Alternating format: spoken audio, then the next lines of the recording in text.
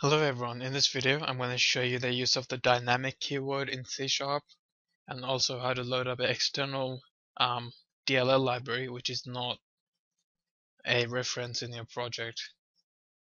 I'm just going to show you the DLL file that we're going to be loading up. As you can see, it's got a person class in it. The assembly is called dynamic DLL. It's got a person class, and the person class has a constructor, a method called getAge, a method called getName, and a method called setPersonalInfo.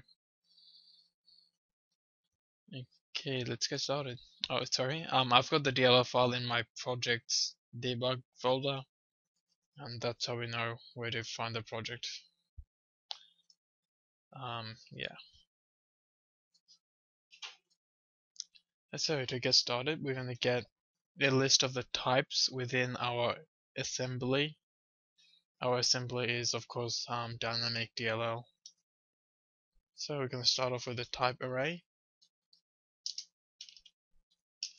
I'm going to call it extern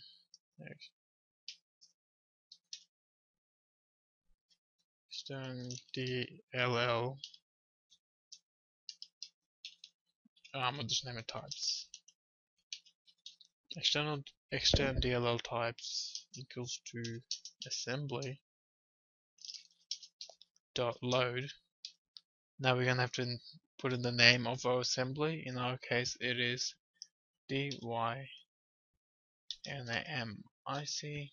DLL, dynamic DLL. And then we're gonna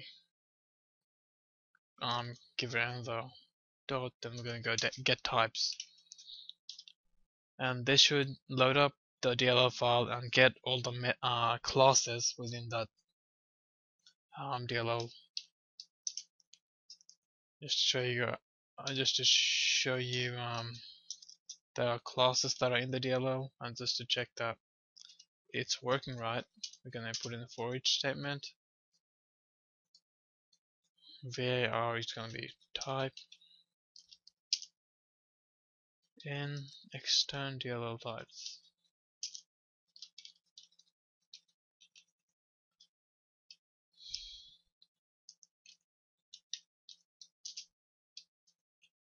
Oops, and it's just gonna write out item.toString.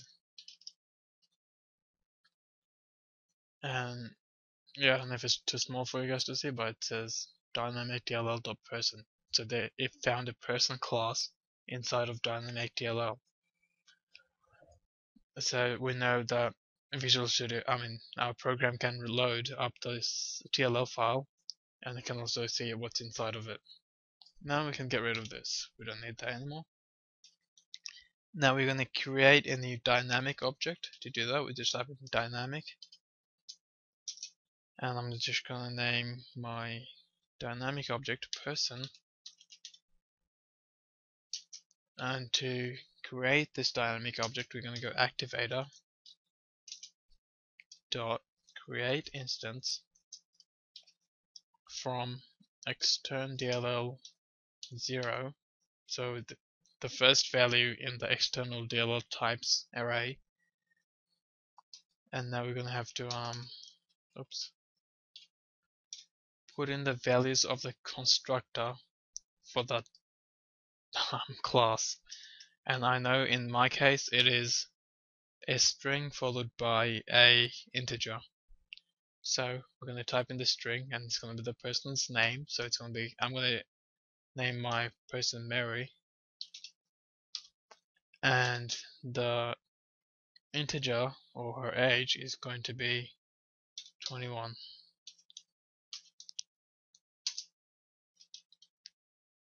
Okay, now we're going to try to write the try to use the get name and get age method to get Mary's name and age. So we're going to go person dot we go CW.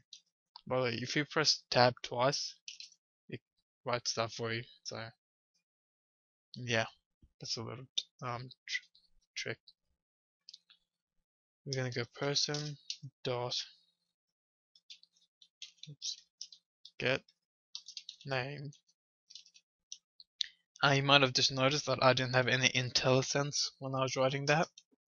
That's because it loads up the DLL library at runtime and Visual Studio has no idea what's in it.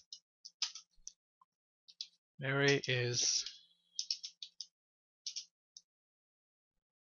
person dot get age.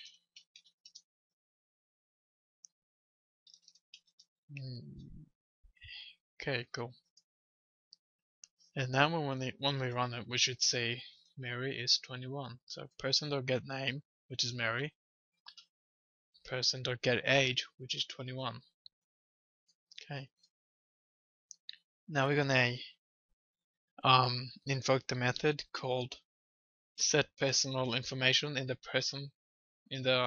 person class.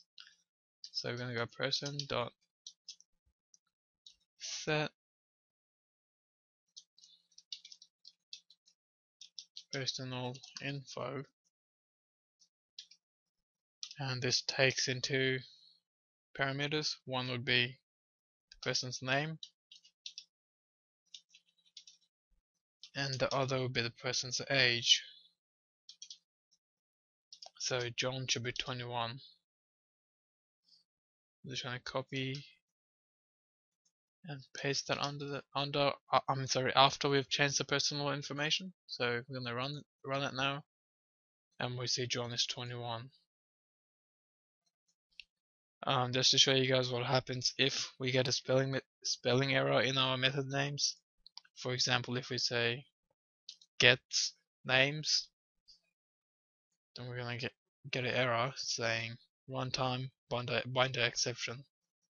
So as you can see, Visual Studio didn't pick up that error, and you guys should know by now that if it's a method in your project, then Visual Studio knows the name of it, and it just helps you